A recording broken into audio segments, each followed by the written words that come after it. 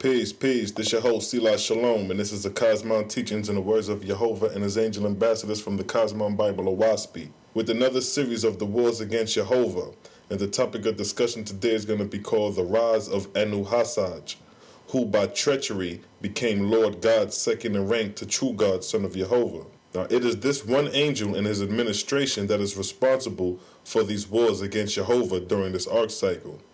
Now, in the book of Wars Against YEHOVAH, chapter 8, verse 1 through 19, it states, YEHOVAH spoke to God in Creoshava, his heavenly place, saying, Behold, I have given great light to the earth and her heavens hundreds of years, and my gods and lords are becoming conceited in their own power and wisdom to rule in heavenly places. Verse 2. Now will I try them for a season by sending them Achaean darkness, for my gods and lords must learn to master the elements I have created in the firmament. Verse 3. So YEHOVAH brought the earth and her heavens into a dark region for a season. So here YEHOVAH is telling God concerning the heavenly government that his Lord gods and lords are becoming conceited in their wisdom and rulership in the heavenly kingdom. And YEHOVAH also stated that he will bring Achaean darkness in the heavens and the earth for a season, meaning that in the travel of the earth there are regions where it is light and semi-light and darkness and semi-dark. And the earth travels through these regions of light and darkness, and when the earth is within these regions of light and darkness, it has an effect on humans on earth and the angels in the heavens. And these regions are stationed along the arc cycles of 3,000 years. And the season, as is stated, I will bring Achaean darkness for a season, is a time period of 400 years. So for 400 years, YEHOVAH will bring the heavens and the earth into these regions of darkness. So God, through YEHOVAH, has it mapped ahead of time on what will happen in the heavens and the earthly kingdoms, and the time period is from 3753 BC to 3353 BC. Verse 4. Anuhasaj, a one-time sub-god under Ahura, the false, was cast into hell and then delivered out of hell, whereupon he repented and became a faithless in heaven, serving many years in holy works in Alkin, a heavenly place of great wisdom. Verse 5. And it came to pass that Alkin was raised into a new heavenly place called Varapashana, and in the removing, behold, Ahura ordered Anuhasaj from the line because of his inharmony, and Anuhasaj suffered himself to become angered. Verse 6. Satan, in parentheses, self, said unto Anuhasaj, Who art thou that one of less wisdom ordereth thee? Anuhasaj said, Alice, I am a fool, and without will to assert myself. Verse 7. For many years Anuhasaj became a wandering spirit in heaven, going from kingdom to kingdom, doing nothing, and at times descending to the earth, observing the kingdoms of the earth. So here it gives a brief history of the past about Anuhasaj's behavior in the heavenly government. Now keep in mind that this one angel who started this war against YEHOVAH were part of the original order of YEHOVAH's heavenly kingdom. Verse 8.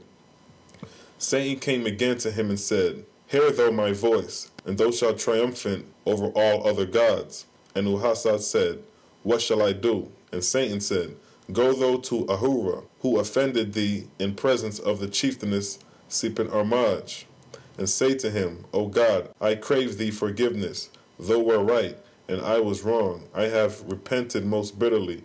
Now I come to thee with faith in YEHOVAH, whom will I serve forever. Turn me not off, O Ahura. Remember thy own one-time shortness, and the high gods above thee accepted thee. Verse 9. Satan continued, Ahura will delight in thee, and take thee at thy word, and thou shalt enter Varapashana, asking for the lowest of places, practicing humility in all thy behavior, but be thou fruitful in making acquaintances with such as shall serve thee afterward. Verse 10. Satan continued, And whether it be 50 years, or 100 years, or 200 years, bide thou thy time. But the time shall surely come when thou shalt be exalted, and thou shalt solicit and accept a place in the dominions of the Lord God, in the lordom of heaven and earth. Matrias. Verse 11. Satan continued, and whether it be 100 years more or 200 years, it matters not to thee, but thou shalt finally attend to the lordom, and be duly installed and crowned Lord God of heaven and earth. Verse 12. And when thou art thus exalted, thou shalt seek to have appointed such lords to the 10 divisions of the earth as thy own special friends. And it shall come to pass that the whole earth and her heaven shall be thine, and thy title shall be Lord God, and all the people on earth and in heaven shall be thy servant. So here Satan gives Anuhasaj the blueprint of the takeover of the heavenly government, on how to position himself to become Lord God, second in rank to true God, son of YEHOVAH. Verse 13. Anuhasaj said, Thou art the wisest of gods, O Satan. All thou hast advised will I do. Neither shall anyone in heaven or on earth know my design. Verse 14. And it came to pass in course of another 100 years, Anuhasaj was promoted on the staff of the Lord God, the guardian, where he served the Lord God 170 years. So the Lord God named Anuhasaj for his successor. Verse 15. So God came from YEHOVAH and crowned Anuhasaj Lord God of heaven and earth, with great pageantry and display. God gave him a throne and placed him upon it. And from this time forth Anuhasaj was known and saluted as Lord God, which is the first rank below God. So here it tells how Anuhasaj connivingly become Lord God with his scheme undetected by God and any of the Lord gods and lords. So now Anuhasaj is known as Lord God. Now we're going to move into how Anuhasaj established the lordom.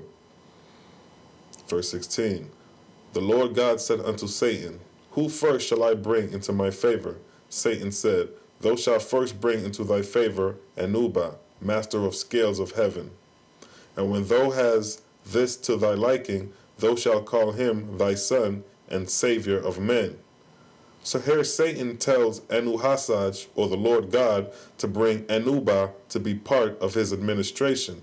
And as I explained in the heavenly order and the rights of Anubah in that documentary, that Anubah was a title bestowed on the angel named Achangli, and Anubah means meditator and judge.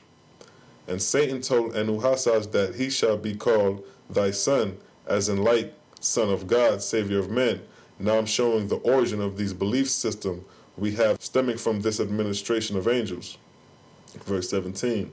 The Lord God said unto Satan, Who next shall I bring into my favor? Satan said, Thou shalt next bring into thy favor the 10 lords of the heavenly kingdoms of the earth.